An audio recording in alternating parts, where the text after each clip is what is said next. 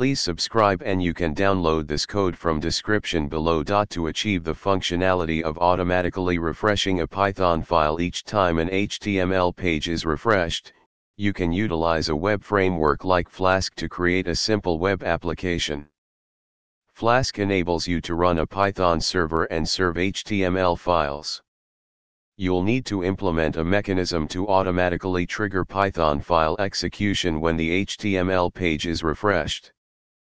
Here's a step-by-step tutorial demonstrating how to accomplish this using Flask. If Flask isn't installed on your machine, you can install it via pip, the Python package manager. Run the following command in your terminal or command prompt. Create a Python file named app.py. This file will contain the Flask web application code. Replace your _python_file.py with the name of the Python file you want to execute or refresh. Create an HTML file named index.html. This file will be served by Flask. Save all the files in the same directory. Open your terminal or command prompt, navigate to the directory containing your files, and run the Flask app by executing the command.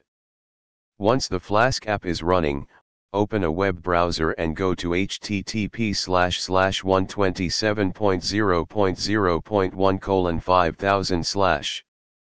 You should see the HTML page displayed with the specified content.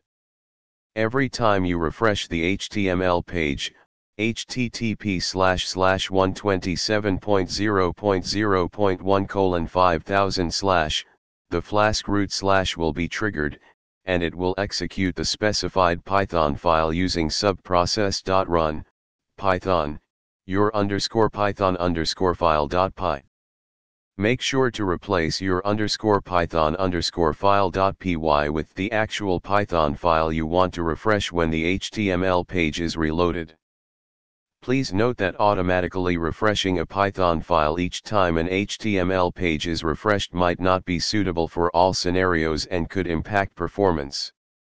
Exercise caution when implementing auto-refresh functionalities, especially in production environments.